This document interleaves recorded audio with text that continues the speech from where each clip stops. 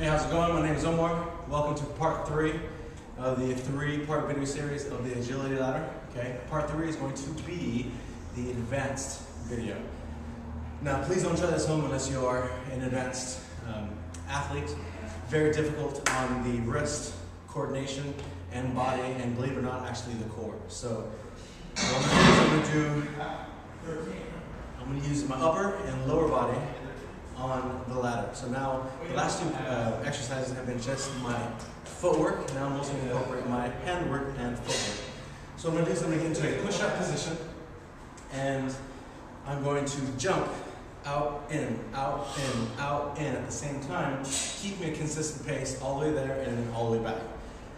The second one I'm going to do is actually I'm going to incorporate my upper body and my lower body, synchronizing both movements together. I'm actually going to go out, in, out, in. So, hope you enjoyed it.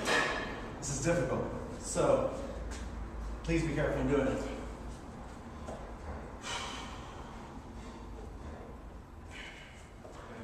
Push-up position, make sure your hips do not sag too low. Okay, feet about shoulder width apart, so that when you go down the ladder, your feet isn't dragging the ladder and messing with the ladder. So I'm going to go about shoulder width apart, a little bit outside the ladder position, or ladder.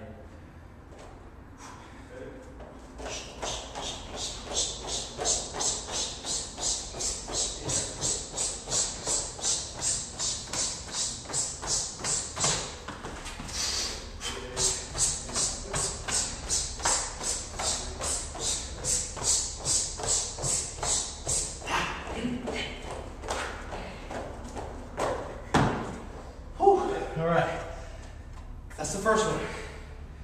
Catch my breath a little bit. Now, I'm going to incorporate my upper and lower body.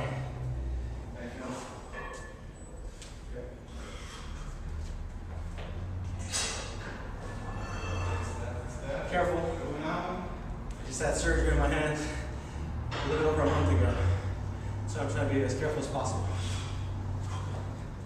And again, I'm landing softly, I'm not landing really hard. So I'm going to decelerate with the movement as well.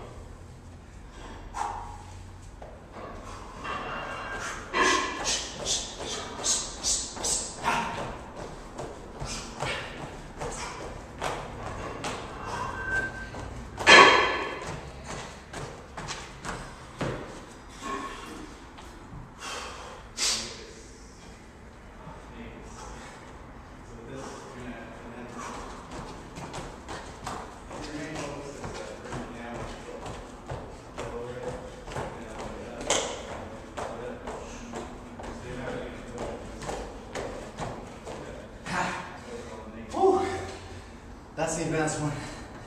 I'm out of breath. Hope you enjoyed 3-part series of the agility ladder. FunctionalCoreFitness.com, selfdefined.com, superbodycare.com.